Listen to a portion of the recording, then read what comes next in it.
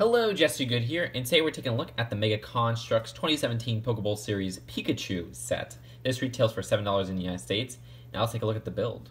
So here is Pikachu, and oh my gosh, I mean, for the most iconic Pokemon, I think they did a pretty bad job. I mean, it's super hard to interpret Pikachu in this brick-built form. And I like that they at least tried something new by making it a brick-built figure than, say, like a minifigure. Because if Lego made this, I'm sure it would be a minifigure. But I think it being a minifigure would have worked so much better. Because you see, if it was a minifigure-like build, the head would be directly connected to the body. There would be no neck. And that neck looks awkward as heck. Because Pikachu doesn't have a neck. So it ends up looking like some weird humanoid robotic creature. Now, the neck does allow for some rotation, which you could get a lot of rotation there, and you could actually kind of cover up the neck, but then you would have to kind of pose it like this, which in this position Pikachu looks pretty possessed, and then his forehead looks too big, so you look at it too closely and it kind of has this uncanny valley in regards to like him not looking like Pikachu anymore and more of like this weird creature. But anyways, the tummy itself right here is a little bit weird as well. I don't like how round it is. It does not fit Pikachu in my opinion. Maybe they should have done just a flat, round kind of tile design. It would have looked a little bit better. I do actually like the body itself besides like the stomach right there, because like the legs are really well done, and this back area with even a little printing is well done as well. And I don't like this brick-built tail. It looks way too big in my opinion. Now, if Lego did this as a figure, it would just be one mold that's super thin, and it would look accurate, even though it wouldn't look very brick-like, and I think that would have worked just a lot better.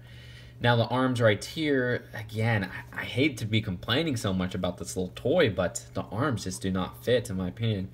They're stubby like Pikachu's, but they're too thick, and so it makes it look very odd. I don't know, it doesn't work out for me. So yeah, I mean, I admire the printing on here, and I admire the attempt, but this really looks pretty bad in my opinion, and I don't really like this build.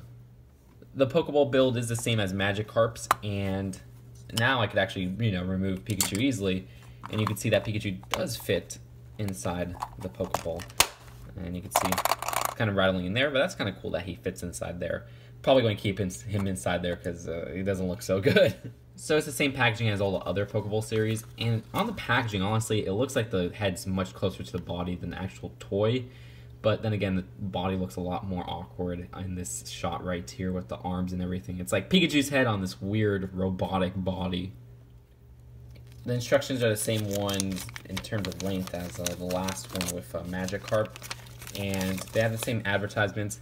Looking back, I took a closer look at Machop right there, and it looks a little bit weird, honestly, close up. I still do want Zubat and Abra. Alright, I had to lead him out of the ball, but look, the design for this, it's a nice attempt, but I think this looks terrible in my opinion. I do not recommend this set. I think the Magikarp one was actually really cool, and it sucks because Pikachu is the most recognizable Pokemon, so you're going to get a lot of people wanting to buy this and wanting to like it, but it doesn't work out. Yeah, don't really like this one, and I don't recommend it. Anyways, what do you guys think? Leave your thoughts in the comments below, and I'll see you guys later. Before you comment, oh, just too good to trade and all that stuff. Really? Come on.